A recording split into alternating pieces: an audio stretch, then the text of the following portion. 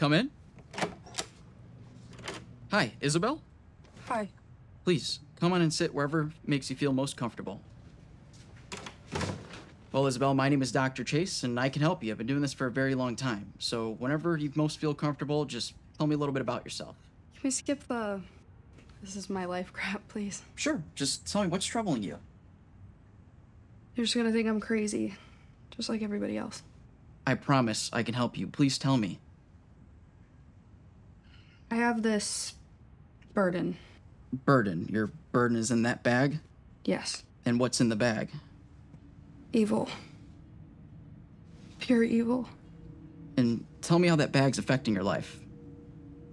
When I was a little girl, my aunt came to my birthday and told me it was her birthday too. Same birthday, that's unique. Go on. She knelt down and told me she had a gift for me. And whispered in my ear, "It's your turn to bear the burden." Then handed me this doll. Doll. A clown.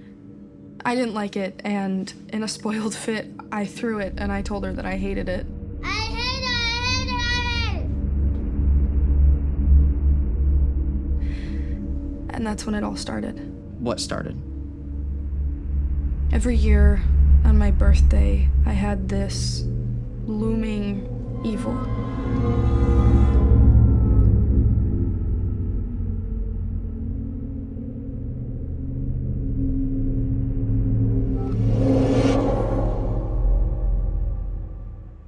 And it told me to do bad things.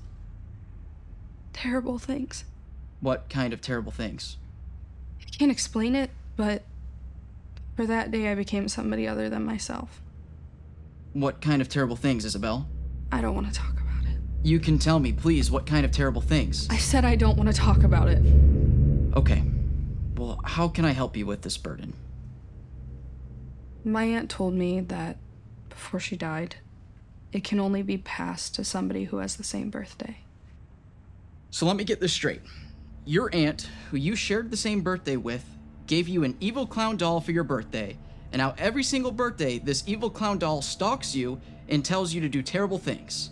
You can stop with your condescending tone. This isn't psychosis or paranoid delusions or psychosomatic bullshit. This is real. I'm sorry, I did not mean to upset you. I knew you wouldn't believe me. Do you want this? I mean, do you want this kind of burden? Yes, Isabel, I will take your burden. Happy birthday, Dr. Chase.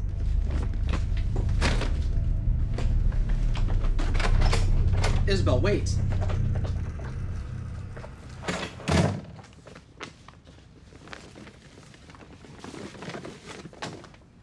Well, you're a nasty little thing.